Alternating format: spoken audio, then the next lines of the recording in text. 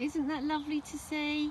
This is little Marco, the pony that collapsed in the street in El Miradi because he'd swallowed a plastic bag and had literally been abandoned there, and had also been used to pull a cart that had actually damaged his spine.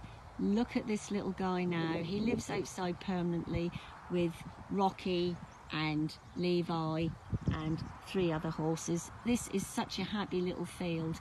But isn't it great that this little guy has actually learned to be a little pony and play and be with friends?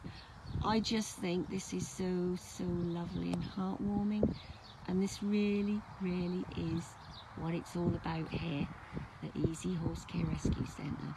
Letting horses, ponies and donkeys be nothing else but what they're meant to be.